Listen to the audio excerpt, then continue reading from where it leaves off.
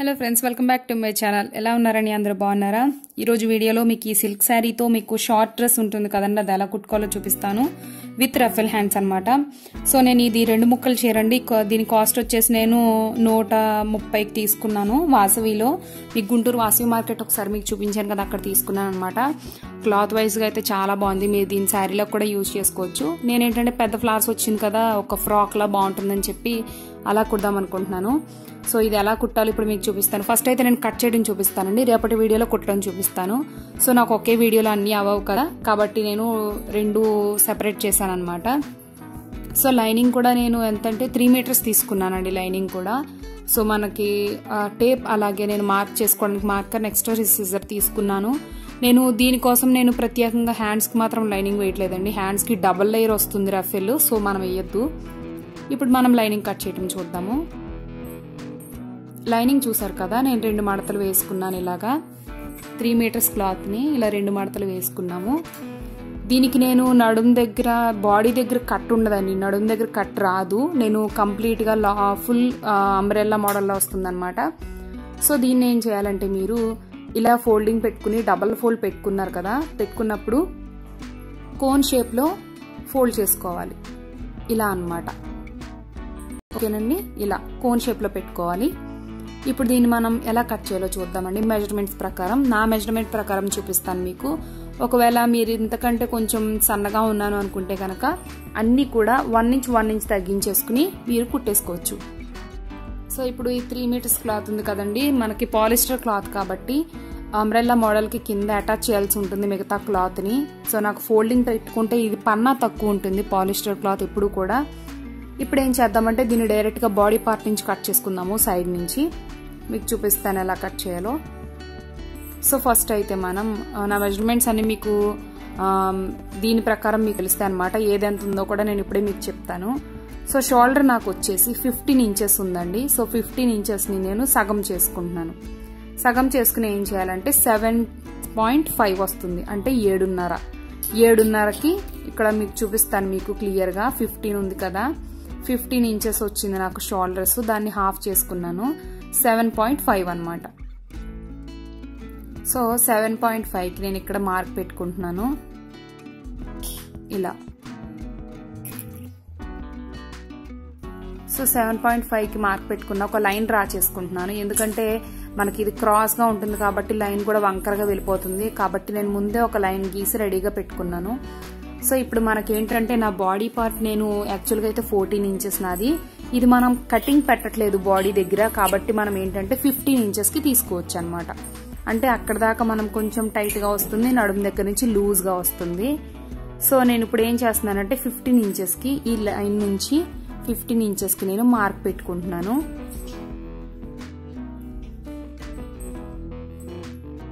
So ఇలా అన్నమాట.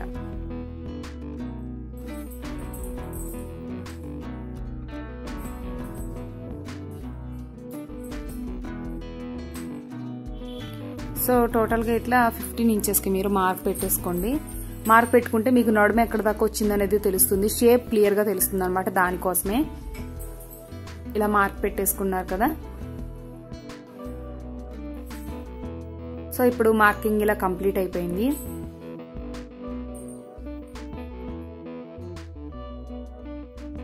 So complete అయింది కదా. ఇప్పుడు మనం బాడీని కట్ చేద్దాం. దీని లోపలే మనకి షోల్డర్ ఎంత ఉందో ఆర్మ్ హోల్స్ కూడా అంతే ఉంటాయి. 7.5కి మనం ఆర్మ్ హోల్కి మార్క్ చేసుకోవాలి. షోల్డర్ నేను 7.5 పెట్టాను కదా, ఆర్మ్ హోల్ కూడా మీరు 7.5 పెట్టుకోవాల్సి ఉంటుంది.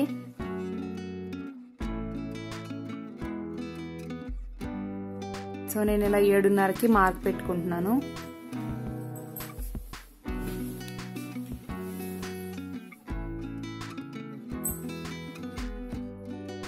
సో ఇక్కడ నేను చెస్ట్ చూసుకున్నట్టయితే నాకు 9.5 వచ్చిందండి. 9.5 వచ్చింది కాబట్టి మనం ఒక 1.5 ఇంచ్ కానీ 2 ఇంచెస్ ఎక్కువ యాడ్ చేసుకోవాలి. ఎందుకంటే మనకి ఎప్పుడు కూడా చెస్ట్ దగ్గర కొంచెం లూజ్ కావాలంటే మనకి ఖర్చు ఉండాలి, ఒక స్టిచ్ అయినా తీసుకునేలాగా. సో కాబట్టి నాది యాక్చువల్గా ఇంత కదా. సో దీన్ని నేను ఏం చేస్తానంటే కొంచెం పొడవు పెట్టుకుంటాను. నా నడుము ఎంత ఉందో కూడా చూపిస్తాను మీకు, నా నడుము మెజర్మెంట్ కూడా ఇప్పుడు.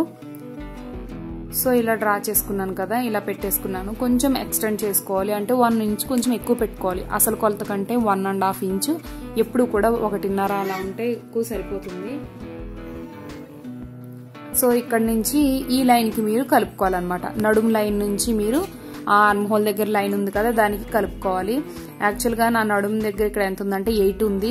8కి నేను ఇంకా 2 ఇంచెస్ యాడ్ చేశాను. నడుము ఎప్పుడు కూడా మనకి టైట్గా అవ్వచ్చు ఫ్యూచర్లో, ఎప్పుడైనా మనం కొంచెం లావ్ అయినా సరే. సో దానికోసం కొద్దిగా ఎక్కువే పెట్టుకుంటున్నాను నేను. దీన్ని ఏంటంటే ఆర్మ్ హోల్ లైన్ దాకా నేను మిక్స్ చేసుకున్నాను, కలిపాను అనమాట. ఇప్పుడు లోపల ఒక సర్కిల్ డ్రా చేద్దాం. ఆర్మ్ హోల్కి మనం ఇక్కడ ఆర్మ్ హోల్ కట్ చేసుకుంటాం కదా, దానికోసం అనమాట. సో ఇలా ఓకే కదండి. సో ఇప్పుడు మనకి బాడీ పార్ట్ వరకు అయితే కంప్లీట్గా రెడీ అయిపోయినట్టే. మనం నెక్ అనేది తర్వాత కట్ చేసుకుందాము. ఎప్పుడు కూడా మీరు లైనింగ్ తోటే ట్రై చేయండి ముందు, మెయిన్ ఫ్యాబ్రిక్ మీద ఎప్పుడు కట్ చేయొద్దు. ఎందుకంటే మిస్టేక్స్ వస్తే మీకు మొత్తం క్లాత్ అంతా పాడవుతుంది కదా, దానికోసం అనమాట. మీరు ఇక్కడ చూసినట్టయితే కింద చాలా క్లాత్ అతకాల్సి ఉంటుంది నేను, ఎందుకంటే పాలిస్టర్ క్లాత్తో కుట్టుకుంటే ప్రాబ్లం ఇదే అనమాట. సో ఇక్కడ ఏంటంటే మనకి ఆ నడుము కొలత దగ్గర నుంచి ఇలా మనం ఎంత పొడుగు ఉందో అంత పొడుగు ఇక్కడ డ్రా చేసుకోవాల్సి ఉంటుంది. యాక్చువల్గా నా టోటల్ ఈ ఫ్రాక్ లెంత్ ఎంత అంటే 46, 46 ఇంచెస్. సో 46కి ఇంచెస్కి ఇప్పుడు ఏం చేస్తానంటే 15 ఇంచెస్ నాకు నా బాడీకి అయిపోయింది కదా. సో 31 ఇంచెస్ తీసుకోవాలి కింద. సో 31 ఇంచెస్కి నేనేం చేస్తానంటే, ఇది లోపల లైనింగ్ మాత్రమే కాబట్టి 27కి తీసుకుంటున్నాను. సో 31 పర్టికులర్గా తీసుకోక్కర్లేదు. ఇది ఏంటంటే మనకి లాంగ్ డ్రెస్ కూడా కాదు, అలాగే ఫుల్ ఫ్లేర్ డ్రెస్ కూడా కాదు కదా, జస్ట్ నార్మల్ ఫ్రాక్ లాగా కాబట్టి మనకి 27 దాకా ఉంటే సరిపోతుంది. ఇక్కడ ఏంటంటే 27 దాకా నేను మార్క్ పెట్టుకుంటున్నాను. అలాగే ఇంకొకటి ఏంటంటే మీరు ఇక్కడ క్లాత్ అటాచ్ చేయాల్సి ఉంటుంది. క్లాత్ కూడా అటాచ్ చేయడం పెద్ద కష్టమే కదండి, చాలా చాలా ఈజీ. సో ఇలా మార్క్ పెట్టేసుకున్నాం కదా,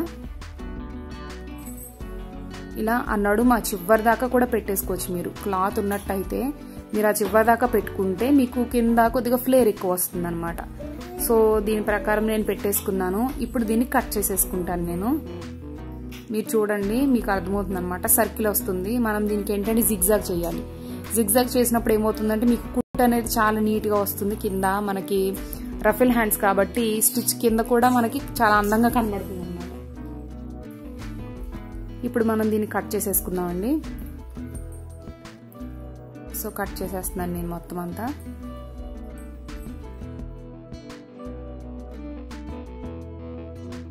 క్లాత్ అటాచ్ చేయాల్సి ఉంటుంది. దానికి కూడా పెద్ద కష్టమేం కాదండి. ఇప్పుడు మనం ఎక్కడ దాకా అయితే ఇంకా ఎక్స్ట్రా కావాల్సి ఉంటుందో వేరే మనం మిగిలిన క్లాత్ని దీని మీద వేసుకుని అలా నార్మల్గానే కుట్టేసుకోవాలి. సో చూసారు కదా, ఇలా ఎక్స్ట్రా క్లాత్ ఉంది కదా ఇందాక, దాన్ని ఇలా పెట్టుకుని సరిపడా పెట్టేసుకుని ఇదే షేప్లో ఉంది ఆ షేప్లో కట్ చేసుకుని కుట్టేటప్పుడు ఒక కుట్టు వేసేసుకుంటే అయిపోతుంది మనకి. సో రెడీ అయిపోయింది కదా లైనింగ్ వరకు. అయితే అదే గనక మీరు కాటన్ అట్లా తీసుకుంటే కొంచెం ఎక్కువ వస్తాయి. సాటిన్ అయితే ఫుల్ పన్నా వస్తుందండి, ఇది రాదు అలాగా. ఇప్పుడు నేను నెక్ కట్ చేసుకుంటున్నాను. నెక్ ఏంటంటే నా షోల్డర్స్ ఎంత అంటే 3 ఇంచెస్కి పెట్టుకుంటున్నాను. సో ఒక పార్టే కట్ చేస్తానండి, రెండో పార్ట్ మీరు జాగ్రత్తగా చూసుకునే కట్ చేసుకోవాలి, లేకపోతే రెండు ఒకే షేప్లో వచ్చేస్తాయి అనమాట. ఇప్పుడు ఏంటంటే నేను వీ నెక్ పెడుతున్నానండి, వీ షేప్ అనమాట. సో వీ షేప్ పెట్టేటప్పుడు కూడా చాలా సింపుల్గానే పెట్టేసుకోవచ్చు మీరు. అంటే దీనికి కూడా ఎటువంటి మెజర్మెంట్ అక్కర్లేదు, జస్ట్ మీరు ఎక్కడి దాకా కావాలో చూసుకుంటే సరిపోతుంది. సో నాకైతే 8 దాకా ఉందండి. వీ నెక్ అయితే నాకు ఇక్కడ మెడ కింద దాకా 8 దాకా ఉంది. మనం కుట్టాక 1/2 ఇంచ్ పెరిగిపోతుంది కాబట్టి 7.5కి పెట్టుకోండి. 7.5కి మాత్రమే పెట్టుకోండి మీరు. 7.5కి పెట్టినప్పుడు ఏమవుతుందంటే మీకు కుట్టాక ఒక 1/2 ఇంచు మనం లోపలికి ఖర్చుకు వెళ్ళిపోయాక 8 వస్తుంది అనమాట. సో ఆ విధంగా ఆలోచించి నేను 7.5కి నేను మార్క్ పెట్టుకుంటున్నాను. సో ఇప్పుడు ఇక్కడ మీరు చూసినట్టయితే డైరెక్ట్గా అక్కడ దాకా ఉంది కదా, నేను ఏం చేశానంటే డైరెక్ట్గా 7.5కి మార్క్ పెట్టుకున్నాను. కానీ యాక్చువల్గా ఇక్కడ ఏమైందో చూడండి, షోల్డర్ అతకడానికి మీకు అక్కడ ఛాన్స్ లేకుండా అయిపోయింది. షోల్డర్ ఎలా వేస్తారు ఇక్కడ కూడా అర్థం కాలేదన్నమాట నాకు. సో తర్వాత ఏం చేశానంటే ఒక 1 ఇంచ్ అంటే ఒక 1/2 ఇంచ్ కిందకి పెట్టుకుని అప్పుడు 7.5కి మార్క్ పెట్టుకున్నాను. దానివల్ల ఏమైందంటే నాకు షోల్డర్కి వేయటానికి ఛాన్స్ ఉంటుందన్నమాట.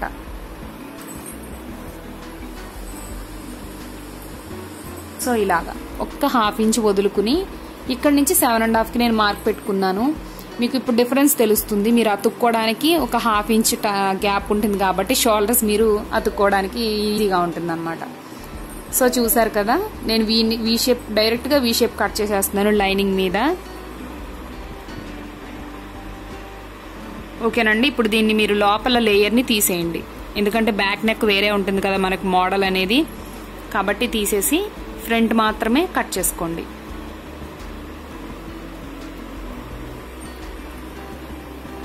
సో కట్ చేసేసుకున్నాను కదా, ఇలా చూసారా కొంచెం గ్యాప్ ఉంది, మనం షోల్డర్ అక్కడ అతికేసుకోవచ్చు. ఇప్పుడు మనం బ్యాక్ నెక్ పెడుతున్నాను. బ్యాక్ నెక్ కూడా నేను 3 ఇంచెస్కి షోల్డర్కి నార్మల్గానే ముందుగా పెట్టేసుకున్నాను. అదే ఏంటంటే ఇక్కడ వెనకాల నేను సర్కిల్ పెడుతున్నాను అనమాట, అంటే 0 మోడల్ పెడుతున్నాను, రౌండ్ నెక్ లాగా.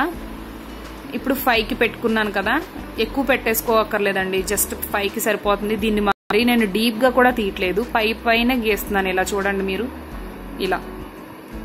దీన్ని కూడా ఇప్పుడు కట్ చేసేసుకోండి. ఓకేనండి, సో నెక్కలు కూడా కంప్లీట్. ఇప్పుడు దీన్ని కట్ చేసుకున్న దాన్ని శారీ కూడా నేను ఇందాక నేను కోన్ మోడల్ ఎలాగ ఫోల్డ్ చేసి పెట్టానో, చీరని కూడా అలాగే ఫోల్డ్ చేసి పెట్టుకుని మనం ఇప్పుడు కట్ చేసిన లైనింగ్ ని ఈ శారీ మీద వేసాను అనమాట. దీనివల్ల ఏంటంటే మనకి కట్ చేసుకోవడం ఈజీ అవుతుంది, ప్రత్యేకంగా మనం ఏమి మెజర్మెంట్స్ అవి మళ్ళీ డ్రా చేసుకోవాల్సిన పని ఉండదు అనమాట. మీకు శారీ పన్న ఎక్కువ ఉంటుంది కాబట్టి మీకు అతుకులేమి ఎక్కువ పడవండి, లైనింగ్ కి పడ్డట్టుగా శారీకి ఏమి పడవు. సో ఇలా కట్ చేసేసుకోవాలి. ఇక్కడ నుంచి ఇందాక మనం లైనింగ్ కి 27 కట్ చేసాం కదా, ఇక్కడ నేను ఏంటంటే 31కి పెట్టేసుకున్నాను. ఇక్కడ కూడా చిన్న పీస్ అటాచ్ చేయాల్సి ఉంటుంది, పెద్ద ఏమీ కష్టం కాదు, అది చాలా ఈజీగానే ఉంటుందండి. సో ఇది ఫుల్ గా మీకు ఎంతవరకు కావాలో అంతవరకు, మెయిన్ ఫ్యాబ్రిక్ కాబట్టి 31 తీసేసుకోండి, మొత్తం టోటల్ 46 రావాలి కాబట్టి. ఓకేనా, ఇప్పుడు మనం దీనికి నెక్ అది మనం లైనింగ్ వేసేటప్పుడు వేద్దాము. సో ఫస్ట్ అయితే మనకి ఇప్పుడు రఫిల్ హ్యాండ్స్ తీసుకుందాం. అది కూడా నేను ఫుల్ సర్కిల్ కాకుండా హాఫ్ సర్కిల్ తీసుకుంటున్నాను, ఇలా కోన్ షేప్ లోనే ఇందాక మడత పెట్టినట్టే 4 మడతలు అండి, అలాగే మడత పెట్టుకుంటున్నాను. ఇలా ఏంటంటే మనకి ఎక్కువ క్లాత్ వేస్ట్ అవ్వదు అనమాట. సో రఫిల్ హ్యాండ్ కి మీకు ఆర్మ్ హోల్ 15 ఉంది కదా, సో ఇక్కడ 15 వచ్చేలాగా సర్కిల్ వచ్చేలా చేసుకోవాలి. సో మీరు 9 పెట్టుకున్నట్టయితే 15 వస్తుంది అనమాట, అంటే రేషియో అలా ఉందండి. నేను క్యాలిక్యులేట్ చేసేసుకుంటాను ముందే, ఎందుకంటే నాకు అది ఎక్స్ప్లెయిన్ చేయడం రాదనమాట క్యాలిక్యులేషన్. సో అందుకని నేను 9 పెట్టేసుకోమని చెప్తున్నాను మిమ్మల్ని. ఇక్కడ ఏంటంటే నా హ్యాండ్ పొడవు 10 ఉందండి, సో 10 కోసం నేను ఇట్లా 10కి మార్క్ పెట్టేసుకుంటున్నాను. మీకు ఆర్మ్ హోల్ ఇలా కిందకు వచ్చేసరికి ఏం చేస్తారంటే 10కి తగ్గించండి, ఎందుకంటే చేతుల కింద నుంచి కూడా కొద్దిగా పొడవు అయిపోతూ ఉంటాయి కదా. సో అందుకని ఇక్కడ ఇలా దగ్గరకు వచ్చేసరికి తగ్గించాల్సి ఉంటుంది మీరు ఈ ప్లేస్ లో. సో ఇలా తగ్గించేసుకోండి. ఓకేనండి, ఇప్పుడు ఇది కట్ చేసేసుకుంటున్నాను నేను, ఇలా అన్నమాట. సో ఇప్పుడు ఏంటంటే డబుల్ లేయర్ వేద్దాం అనుకుంటున్నాను కాబట్టి ఇంకొకటి కూడా కట్ చేసి రెడీగా పెట్టుకోండి మీరు. సేమ్ ఇలాగే కోన్ షేప్ వేయాలి, సేమ్ ఇప్పుడు ఇందాక ఎలా కట్ చేసామో అలా కట్ చేసుకోవాలి. అయితే నేను హ్యాండ్ పొడవు ఎంత అంటే నేను ఇందాక 10 పెట్టుకున్నాను కదా, ఈ లేయర్ కి మాత్రం నేను 8 పెట్టుకుంటున్నాను. 8 పెట్టుకోవడం వల్ల ఏంటంటే డబుల్ లేయర్ కొంచెం క్లియర్ గా తెలుస్తుంది అనమాట. సో మీకు అందరికి అర్థమైంది అనుకుంటున్నాను, చాలా సింపుల్ అండి, ఏమీ ఉండదు. కుట్టేటప్పుడు అయితే అసలు మీకు చాలా ఈజీ కదా అనిపిస్తుంది అనమాట. సో రేపు పొద్దుట మీరు స్టిచ్చింగ్ వీడియో కోసం వెయిట్ చేస్తారనుకుంటున్నాను. స్టిచ్చింగ్ వీడియో కూడా కంప్లీట్ అయిపోయాక అవుట్లుక్ ఎలా ఉందో చూద్దాం మనం ఫైనల్ గా. సో ఈ రోజు అయితే ఈ కటింగ్ ఒకసారి మీరు కూడా ట్రై చేయండి. సో హోప్ మీ అందరికీ నచ్చింది అనుకుంటున్నాను వీడియో. నెక్స్ట్ వీడియోలో మళ్ళీ మీట్ అవుతాను. Bye bye.